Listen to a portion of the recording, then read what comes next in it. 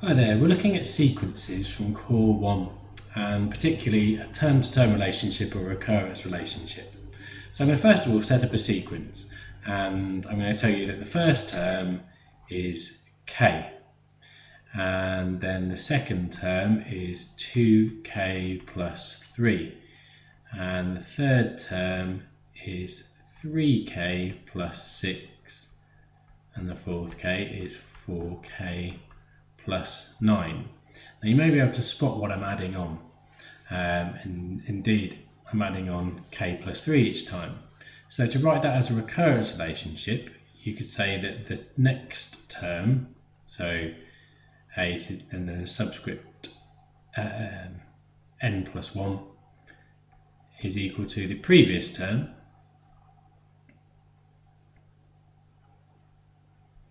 with k plus 3 added on. So that would be a recurrence relationship. Now, the type of question you might be faced with might not give you as much information.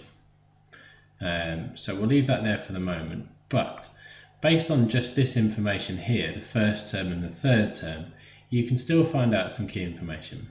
So for example, we still know that the first term is k. To find the difference, if we do the third term minus the first term, that should give us two lots of the difference. So that gives us 2k plus 6. So the difference should be half of that, which is k plus 3. So there's a way of finding the difference for a relationship like this. If you have the third term and the first term, you can take one away from the other and then halve that because it represents two lots of the difference. And now that we've got the first term and the difference, we can start to find things out, such as if I wanted you to find out A7, so the seventh term, I could put it into my formulae, which is the A plus n minus 1d. So that would be k plus 7 minus 1 times the difference, which is k plus 3. And to find the seventh term, we just multiply that out, we get this, 7k plus 18 as the seventh term. You could also be asked to find the sum. So this sigma indicates a sum from the first term to the fifth term of the sequence that we've been looking at here. So again, you might just be given this information over here of the first term and the third term, but still be asked to find this. Now for this one, we need to use our formula for the sum, which is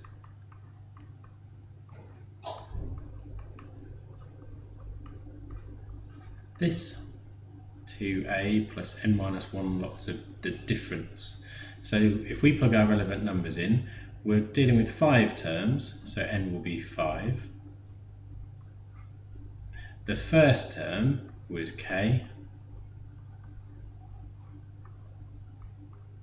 and the difference is k plus 3, which we found out moments ago by taking the third term away from the first term, the first term away from the third term and halving that. So if we complete our working out, we get 2k and then times 4 by the k plus 3 in the brackets,